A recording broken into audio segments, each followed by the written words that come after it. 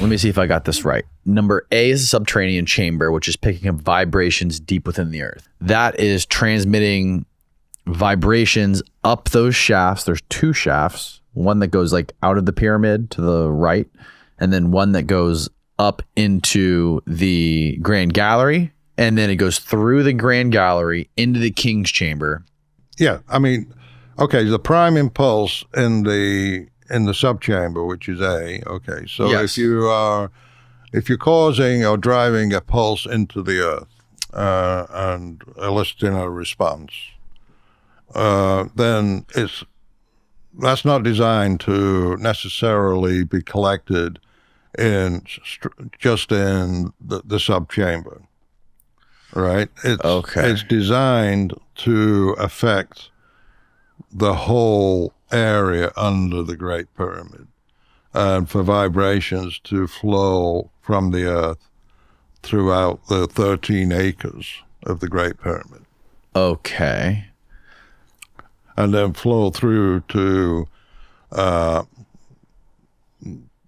Grand Gallery and also the King's Chamber. So you're collecting those vibrations throughout. And then converting those vibrations into airborne sound, stimulating electron flow from the granite. And I identified the piezoelectric effect as being a principal mechanism for electron flow out of the granite. That changed after I started to do my research on Giza, the Tesla connection. So what is the specific function of A, the chamber, the subterranean chamber? In the Giza power plant theory, A is a chamber that contains the means to drive vibrations into the earth. Okay, so there was there was something inside the chamber underneath the period. Inside the chamber, yes. That would vibrate the earth. Yeah, and also at the same time, probably the pyramid. So it would serve two functions. You'd be sending vibrations not just into the earth, but also into the pyramid itself. Okay. So, the subchamber being housing the pulse generator, which there are different proposals on that, how that was accomplished. Okay. There's one that's uses hydraulic pulse generator. John Cadman, who is a marine engineer out in Bellingham, Washington, is a supporter of that. And then there is the Tesla version, which is what he called an earthquake machine. Yes, this was a fascinating part of your book. I had no clue. Electromechanical device that that sends timed pulses into a structure, whether it's a beam on a bridge or an I-beam in a building in New York, which I think there's reports that he did that and almost brought the building down. Yeah, there was a story. You told the story in your book. Right. The story was fascinating. They were in the basement of a huge building in New York, and they turned on the generator, and the building started falling down around them. Right. Well, I don't think anything fell off, but it was threatening to. He had to break the machine. I don't think he smashed it with a hammer, right? Yes. And got the hell out of that. Yeah. God. Well, resonance is a really powerful force when you consider it. You know, when you impart energy into a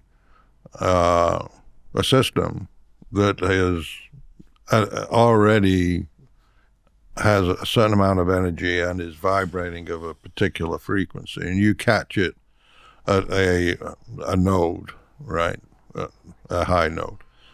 An example would be a pendulum or a swinging ball. Okay, so the swinging ball comes back to you, it reaches the arc height, and then you apply energy right there, then put energy into it and it goes further. And so you can start out very, very, with very, very small movements of this. Could be a ton, you know.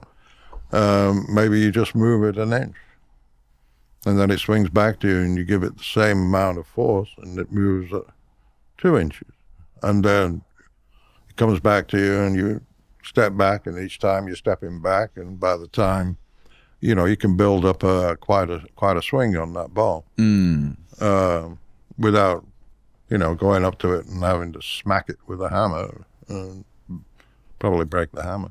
But the point is that a small child could create quite an effect just by using resonance, and then, you know, the whole idea of accumulated energy. What was building? What was the purpose of Tesla's earthquake machine? What was he trying to accomplish with that? He actually believed and wrote that he thought that you could relieve earthquakes, or the severity of earthquakes in the earth. And it was interesting. That was reported. I hadn't read that when I wrote the Giza power plant, because I had made that observation in the Giza power plant that perhaps, you know, with a system for drawing energy out of the earth, one of the effects of that would be the energy that is accumulating in the Earth's plates, where they push together to the point of breaking, or, you know, rapid release, where you have seismic waves moving out. So going around with this machine and basically creating little mini earthquakes to avoid some big earthquake down the line. Yes. Ah, okay. Yeah. Okay, interesting. Yeah, that was one, but that was one of his ideas about the use of his machine. Okay. So basically, that was in alignment with what I was thinking. Okay, and so you imagine something like this was down there in the subterranean chamber? Yeah. Okay. Possibly, yeah. Okay. I think everything is open to further research and input from other specialists. I mean, obviously, if you're going to start playing around with the planet, you're going to have to have geophysicists involved, and geologists involved, seismologists involved. You know, you can't just willy-nilly go in there and start putting vibrations into the earth in a great quantity. I don't know.